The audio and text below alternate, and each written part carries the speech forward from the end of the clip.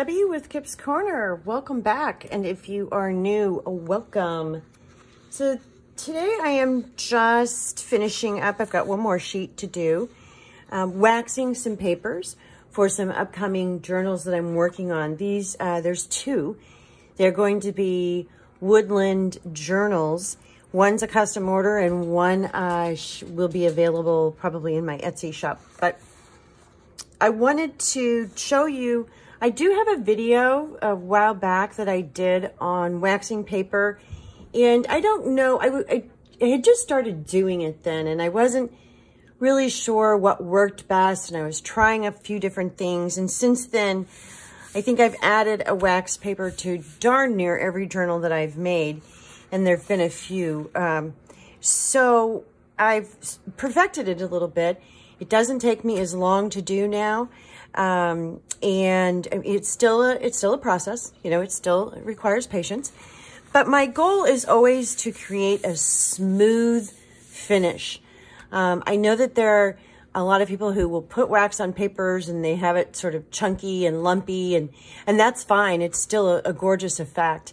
But on my sheets inside the book, I want them to be smooth. I want that wax to just really play well with the paper. And then it creates a sort of a translucent, here's a sheet of paper where you can see. This is cardstock that I've used, and I've got, again, I'm making two different journals and I've got 3 different sheets.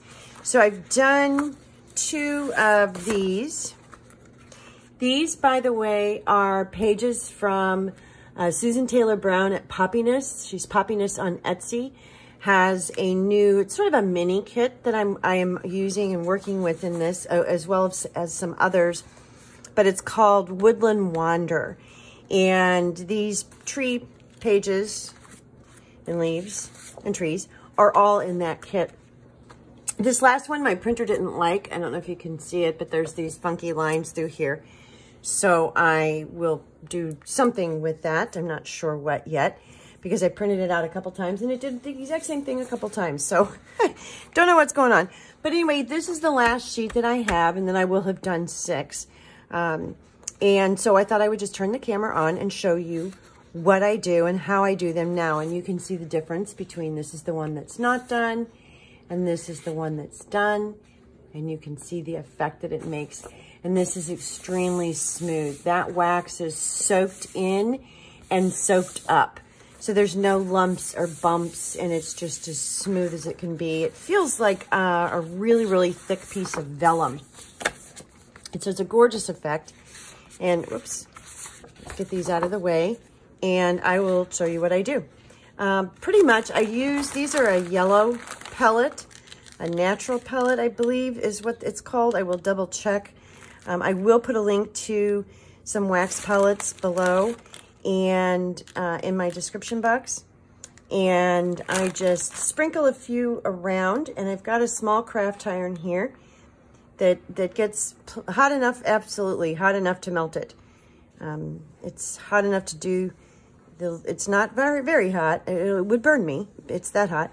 But it's hot enough to do what I need it to do when I'm using it.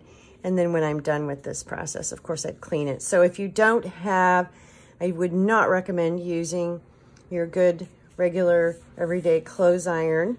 But if you don't have an iron that you can use for crafts, I recommend this little one. I think I got it at Joann. You can get them online. And it's just a handy little guy, and it has one temperature. You just plug it in, no steam, which is good for most craft projects. So anyway, I will continue along this manner, and I'll probably fast forward here in just a second. But basically, I'm just melting those pellets and using the iron to spread it around a little bit. I'm not worried about lumpy, chunky wax at this point. I just want to get it melted and covered all the way. And it's just a matter of just doing some ironing, really, is what it boils down to here. Yeah, that's my favorite thing to do, ironing. Not. I will put clothes in the dryer just to avoid having to iron them. So, yeah.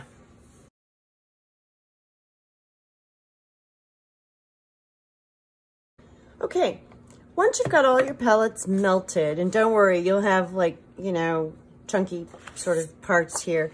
The first thing you want to do is flip it over and see where your wax did not soak through. And you can see here's the edges where I'll be trimming it. And I've got a little white spot there. It did not soak through there. So I'm going to try to just reheat that area and see if there's enough wax there to finish soaking through. And if not, then I will add a pellet or two. Let's see, where is that? It's right here. It's right there. So we'll just add a couple pellets and we'll just melt some more. Let that melt in. And that should do it there. And yes, see, now it's soaked through. And this whole corner down here definitely needs some extra oomph. So let's just add some down there. If you're using a regular iron that has, you know, multiple temperatures, a low heat is really all you need. It doesn't take much to melt these wax beads at all. Okay, and that's pretty good. Just a little tiny bit down there. And that's actually probably part where I would trim it off anyway. And just a little bit down here. I don't do the corners very well, evidently. Okay, there. Now I can tell, obviously there is still some spots that I didn't get, but they're along the outer edge and they're along the edge. You can see where you've got the white. Those are the edge where I will be trimming it off. So I'm not worried about it. Okay. The next thing I do is unplug my iron so I don't burn myself. The next part is a little tricky only because you don't want to burn yourself. You're going to use a heat gun and either a paper towel or a soft cloth, a cloth, of course, that you don't care getting wax on. And what I do is I start on one side and I start heating it with the heat gun, and I focus on a fairly small area at a time, and I reheat that wax, remelt it until I've got a nice little area, and then I sort of use my hand down here to hold the paper and rub that area that I just reheated. And what I'm doing is I'm smoothing out, evening out also, but I'm smoothing out the chunky part of the wax, if you will, so that my final result is a nice, smooth, even coverage. The pages that I'm using are all inkjet. I do have both a laser printer and an inkjet printer, and my laser printer's been acting up a little bit. So these are all inkjet, and it works just fine. Works just fine. You'll also notice on your cloth or your paper towel, in my case I'm just using a paper towel, that you're getting some ink on it.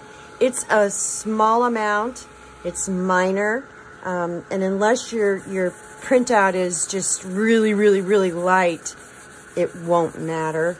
And actually, I've never, even a light one might not matter.